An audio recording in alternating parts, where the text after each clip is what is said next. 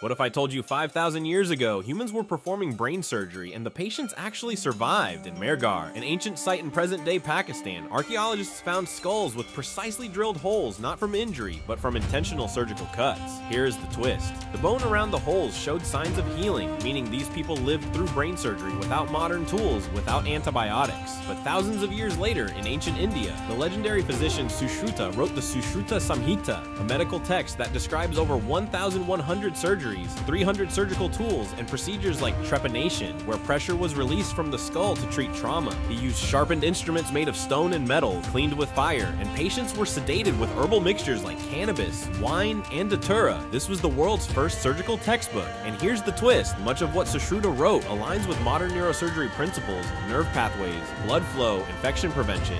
So maybe ancient India wasn't developing medicine, maybe it had already reached a level we're only beginning to rediscover.